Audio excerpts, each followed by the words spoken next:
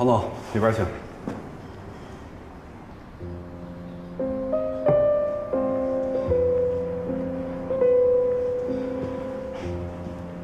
头回见你来还带着礼物，遇到难题了。我都这样了，您就别笑话我了。放这儿吧。坐。哎，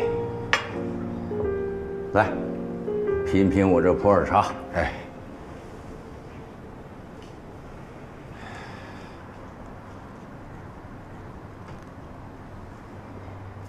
味道怎么样？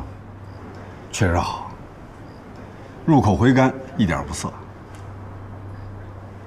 你呢？我不会喝茶，不懂好坏。不过我相信叶总招待客人一定是拿出了最好的茶，就像我，肯定会把最好的献给叶总。哟，真是费心了啊！在旁门左道这事儿上，你确实比所有人都强。你的意思是叶总的爱好是旁门左道？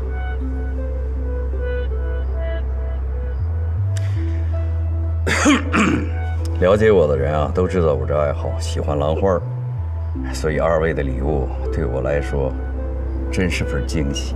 你们二位的美意我收下了，谢谢，谢谢。你看这两盆花，这盆呢，品种高雅，价格不菲。这盆小巧玲珑。 说句实话，我一直喜欢这个品种。这两盆花，一个是我的旧爱，一个是我的新欢，一个是我的老相识，另一个实力不俗，令人不可小觑。让我在两者之间选一个，这不是难为我？这么难选的话，干脆别选了。 就让他们各凭本事，自然生长吧。你说呢？公平竞争，挺好。啊，喝茶。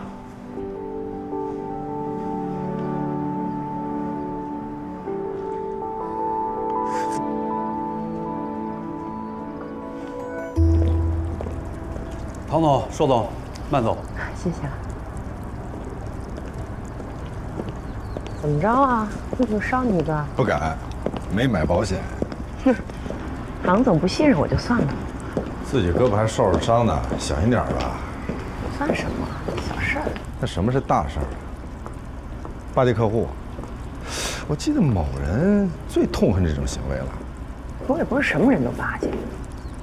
叶老板很特别是吧？对，特别特别。怎么着吧？ 他喜欢兰花还是我告诉你的呢？你有本事自己把客户抢回来，说这种话你幼稚不幼稚？管着吗？我就是幼稚，我不幼稚，我喜欢你。我告诉你，我要是赢了，你就必须得跟我说实话。什么实话啊？你心里清楚，你别装傻。咱俩在一起这么长时间，我了解你，我不信，我不信你会为了钱，为了往上爬就把我一脚踢开。我告诉你，我不信。爱信不信？ 心虚了吧你？在一块这么多年，你就从来没了解过我。一这样给踹喝了去。老大，来坐。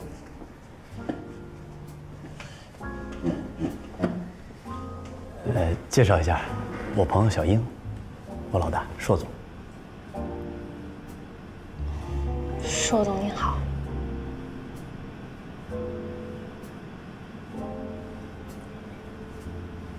喝点什么？哦，温水就行。哎，你好，来杯温水。来了，来，你请坐。真的不用这么客气啊，下次直接约我就好了，不用通过别人。您这么忙，能把您约出来，这是我的荣幸。嘴巴真甜啊！来，看看吃点什么。哦，真的不用，我最近在减肥，不好意思啊。您都这么瘦了还减肥？那我看着点吧。真的不用，咱们就直接开门见山吧。你想了解什么，可以直接问我。那太好了。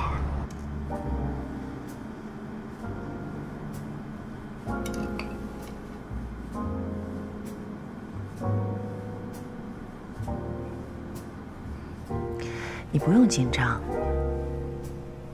我就是想问问，为什么从飞达离职？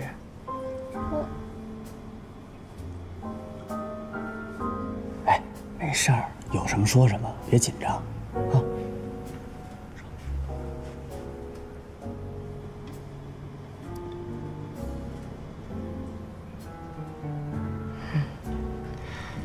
你是徐坤的朋友，你今天说的话绝对不会被泄露。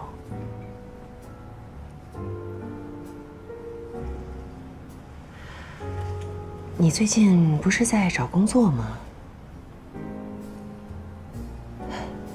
我可以用我的私人关系为你推荐。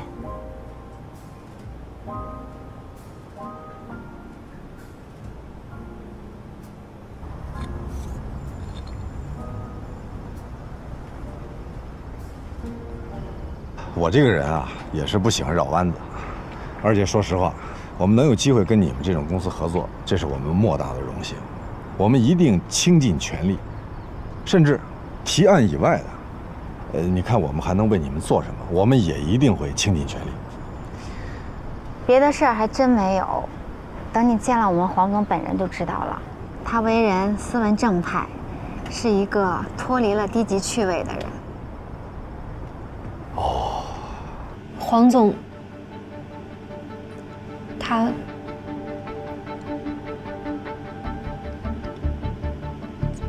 总是骚扰我。性骚扰？在公司？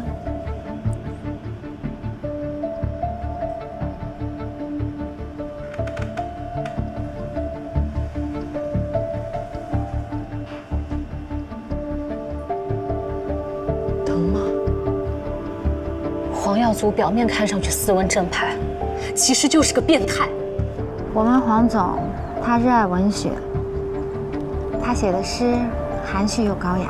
我这儿有好几封黄耀祖亲手给我写的情书，用词极其恶心，而且还特别露骨。你想看吗？带了。黄总呀，他从来就不去什么灯红酒绿的娱乐场所，跟和尚没什么区别。我跟你说啊，黄耀祖以前经常带我去一些酒吧呀、KTV 啊这种声色场所。他总是对我说同样一句话，他说：“只要我和他上床，他就给我买套房。”哎呀，还挺押韵。原来黄总是这么优秀的一个男人，那我真的是更期待周一跟他的见面了。而且我听说呀，黄总太太跟儿子在台湾，那一个人他在这儿打拼，这可真是太辛苦了。为了成立飞达，我可是亲眼见证了黄总从160斤瘦到了130斤。他除了加班就是在加班，几乎是24小时都在工作。所以我们公司上上下下的人呢，给他起了一个绰号，叫拼命三郎。哎呀，真好真好！当然，这肯定少不了你的功劳啊。总之，我们公司有机会能跟这么优秀的一位老板合作，这完全是我们莫大的荣幸。你放心吧，叶老板已经交代过了，我们会公平对待的。得嘞。怎么样，姐？今儿有收获吗？我一直相信，想要了解一个公司，不要问那些在职的，而是问那些离职的。一个人的离开总是有原因的。这么看还真是。就算他是一衣冠禽兽，那有什么用啊？用处可多了。啥意思啊？你要为谋大业，尽献美女啊？真的呀，姐。为什么历史上没有为谋大业尽献帅哥的潜规则呢？为什么总是女人成为牺牲品？